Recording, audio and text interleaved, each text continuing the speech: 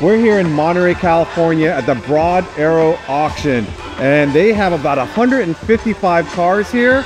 More importantly, they have over 30 Porsches on site, and we're gonna walk around and show you our favorites. You ready to go? That's a lot of favorites here. Hit that subscribe button and turn on notifications by clicking on the bell icon and never miss a video. We've got lots of Porsche content coming your way. As much as I love driving the Porsche, I usually take the Mazda, and I also review a lot of cars every year. Now, the Porsche has the Escort Redline Max 360C with the M2 Smart Dash Cam set up in it already. I don't like swapping it between cars because I have to realign that whole package. So fortunately, the sponsor of this video, Escort Radar, has sent us the Escort Max 4, which has become my go-to radar and laser detector for swapping in between cars. So it's easy as setting up your suction connector here, which is magnetic, it'll hold real well, and then attaching the power cord just like on any other radar detector. And then after a second, it turns on. The M2 Smart Dash Cam can also be paired with the Max 4 radar detector. Caution, speed camera ahead. Protect your drive. Visit escortradar.com today.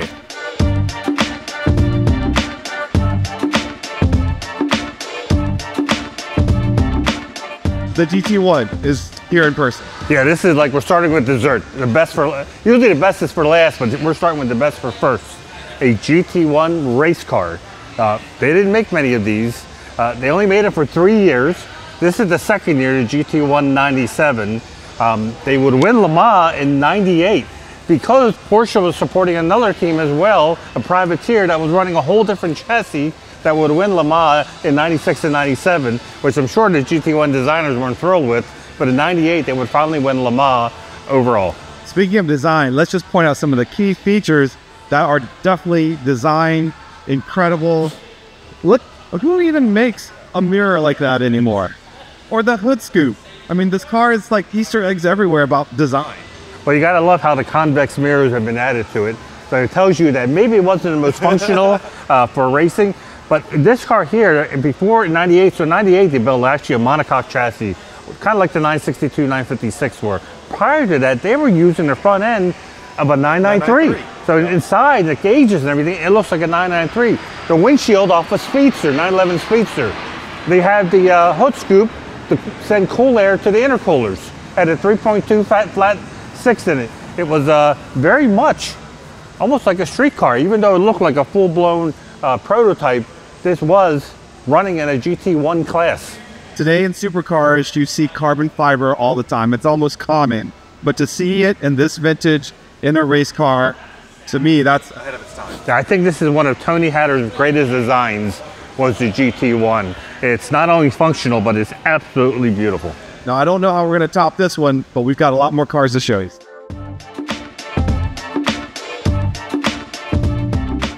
Now, unfortunately, this car is not for sale, but we're on the Motorlux side and they have some display cars, and we had to give this car some love right off the bat. Signal orange. But Manny, tell us a little bit about this one. Well, of course, I think everything's for sale for a price. But this is, if you're looking for a vintage Porsche, especially a long hood, a 911S, this is it. Look, orange badge, driving lights, fog lights, European lights. Look at the interior view, and I know you're an audio guy. Did you check out the rear speakers? Look at the period correct Craig speakers on the rear deck.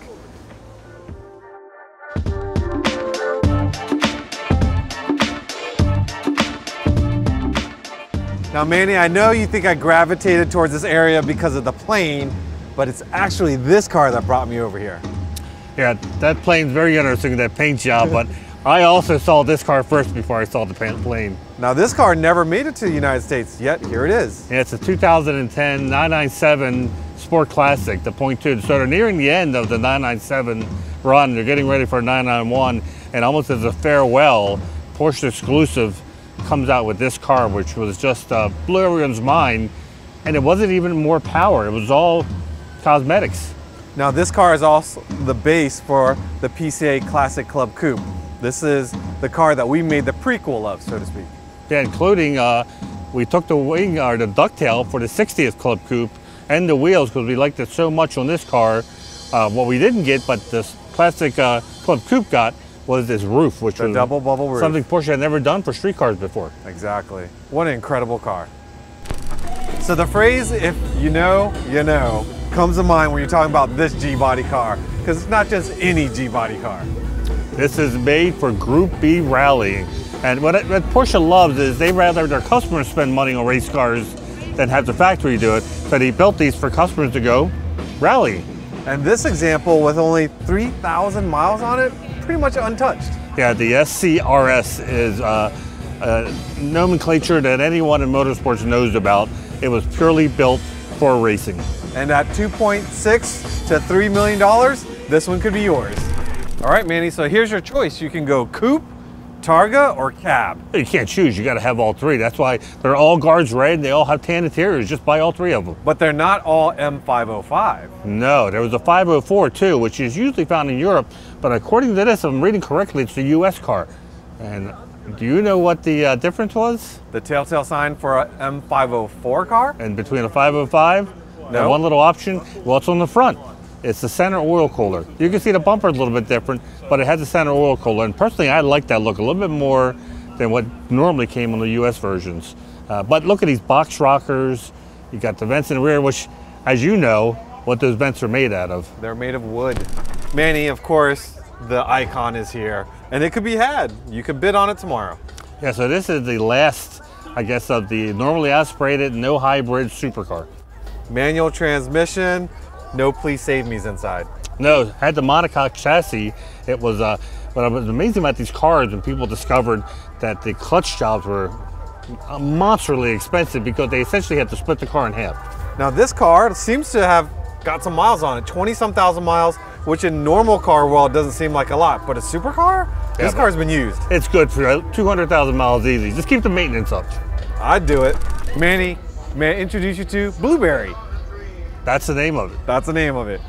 So this is a 964 chassis. That's what Singer uses. It's been reimagined. Not only that, but look at it. They installed 993 wipers, which never came on the 964 like this. But the 964 was the last year of the traditional Targa top. So yes, it is a 964. What I liked was they recovered it in like the cabriolet material, not the normal vinyl material that Porsche brought. Now this car is synonymous with the word bespoke, because all the little details on this car is incredible. Yeah, Singer has become its own brand name. While they're not a vehicle manufacturer like Roof, people refer to it simply as the Singer. And this car, price upon request. If you have to ask, maybe it's not for you. But you don't have to wait, which is like over a year, I think, now for Singers if you order it yourself, so you could have instant gratification. There you go.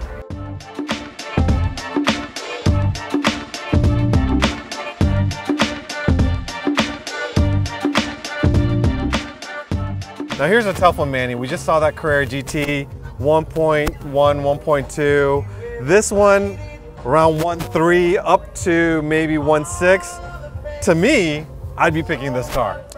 You know, I think I would get the Carrera GT simply because people would always be asking you, is it a real one? And this, in fact, is a real one. It's one of 36, the mighty 1996 911 GT2 that never made it to the United States. No, the only reason they built this car was so they could race the race version in GT2 class. That was really the only reason they needed to build this car. But unknowingly, they built an icon because it's a rear-wheel drive, essentially 993 turbo, but without the front-wheel drive to kind of save you. It's pure brute, it's the Widowmaker. This car with its flares, with its speed lines, just the look of it all, I've always dreamt about this model. So the story about this car is going to be in Panorama. Earlier today, we took a drive with one of the representatives from Broad Arrow, and during our drive, we come upon a brand new GT3 RS, 992 GT3 RS, which undoubtedly is probably the king of the road until he saw us in the mirror. And when we passed him, the look in his face was just hilarious because his mouth was agape at something that suddenly was a little bit better than what he was driving. Incredible car. Manny, we can't walk by this supercar. In fact, you've driven one of these before. Yeah, it's well, it's a 918 Spider. It is a supercar.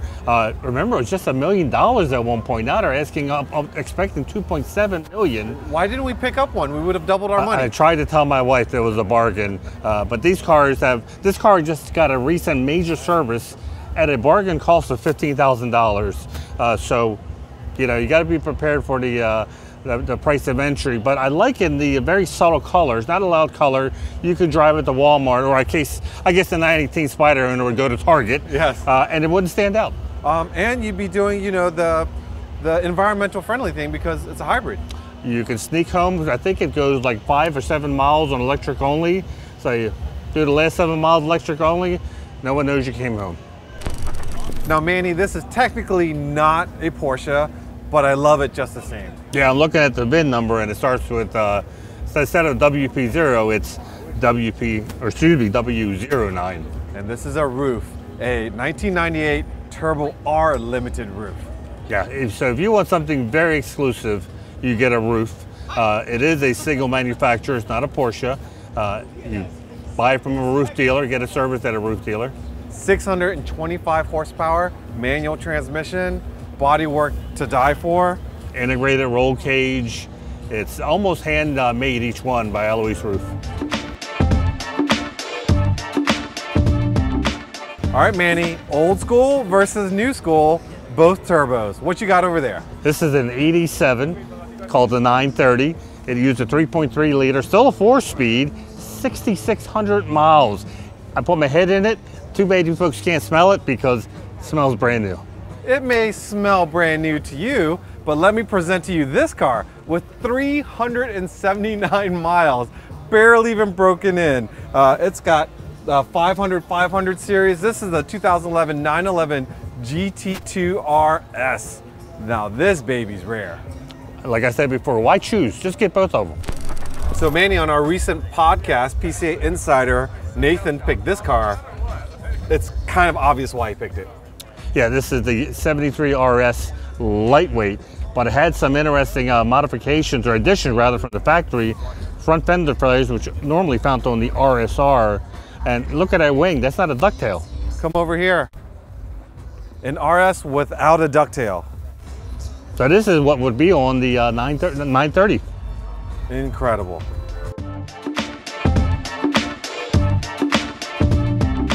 Manny, appropriately this car should be on stage, but my eyes can't stop from shifting because there's actually 2 more cars on the stage that we got to talk about. But let's go with this one first. Once again, why choose? Just get all 3 of them. The 959, come on. Well, this is the first supercar Porsche builds.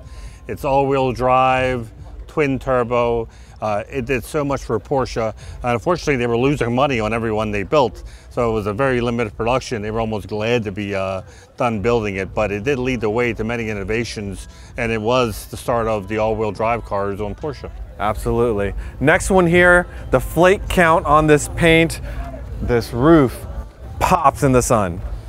Somewhere I think the original owner of this car must have had a boat to match this, because oh my God, they had got a flake was on sale with this paint. It is absolutely beautiful, and it like sparkles in the sun. The RT12R by Roof, stunning car. But the holy grail car, ladies and gentlemen, is the one on this end of the stage. Manny, this is one of your favorites. It's probably the most beautiful Porsche ever built, a 904 designed by Ferdinand Alexander Porsche, otherwise known as Butzi Porsche. He would also design the 911. This one, he said it was his favorite because it was designed without committee, basically him himself designing it. An absolutely work of art. It's the beginning of Porsche getting into prototype racing. This was both a road car, but primarily a race car. So Manny, I know you say try to buy all 3, but I'm guessing this would be your pick if you had to go home with one. Yes, it doesn't have air conditioning, but I think I can live with it. It's a car that you see a lot of replicas of them, but if you see one next to a replica, you see how just tiny this car is, and that's the way they made it. It was made for racing, fiberglass body.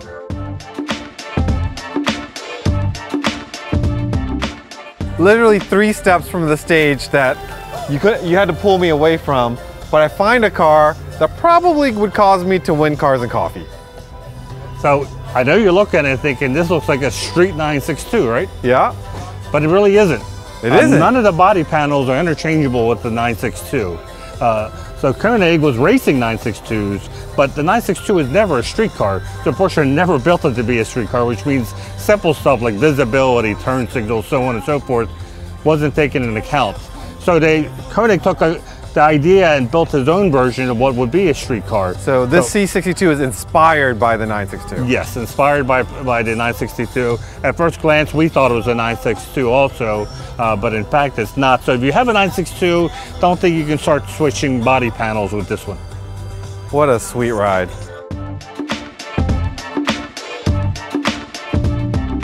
Manny, I think I'm in love. Look at this bent window, 356, 54. And today we talk about all sorts of colors, but back in the day, the rare color was black. And not a lot of people realize that because black is, they think, the easiest color to paint. But what's really cool about these cars is the windshield is bent, not split. Right. Prior to this, they were split. They were two-piece windows, but this is now the bent, and it's still a pre-A. What a beautiful vehicle. And look at the stunning interior with the seats, I can't say enough. Think about what else was on the road, especially in the United States in 1954. This must have looked like a spaceship coming down the road. Absolutely. And this is a 1600 motor that's been recently rebuilt by someone we know, that very familiar in the PCA world, Al Zim. Yeah, and it's been upgraded. Didn't come with the 1600. This should be fun to drive, rolling art.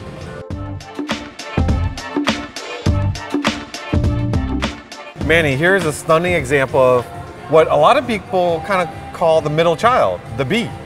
Yeah, at one time these were the most affordable 356s, also one of the most popular in production-wise, but now, I hate to say it, everything's pretty expensive. Now this is a cabriolet, but it also has a hardtop. Yeah, and these hardtops were not made of fiberglass. They were made out of metal, so they were fairly heavy. But this car in particular has a little over 9,000 original miles. This is the kind of 356 you want to buy.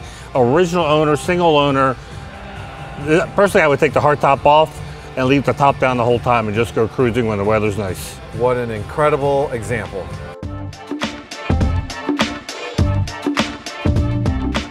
Manny, now this one, a lot of people will walk by just because they may not be a 928 fan. But I'm going to tell you, this one is about $300,000 worth of 928. Yeah, the 928 fanatics love this car. If you want something special that the enthusiasts will really appreciate it, you know, you'll get that nod like, yes, we know what you have and it's something special. It's the 928 Club Sport. And speaking of special, it's one of 7. This was an expensive car to get, expensive option, so not a lot of people checked off that they wanted this particular option to make it a Club Sport. But you did get no sunroof, you got sound delete, lighter weight, made the car a little lighter weight. The car was a heavy car back then, but this made it a little bit sportier. Magnesium wheels, which alone I think are very cool. So to make the price tag seem more palatable, a lot of 928s, you know, maintenance is deferred. People let them kind of leave them to be. This one has recently about $65,000 worth of maintenance done to it. Yeah, and more than likely, if you find a Club Sport, it's been owned by an enthusiast, and I'm sure they've kept the maintenance up and not let it languish into the term maintenance nightmare it can be. And this might be a surprise. Of all the cars that we've seen here at the Broad Arrow auction and over at Motorlux, this 928 has to be at the top of the list in terms of being special. Yeah, we may see a record being set for this particular car.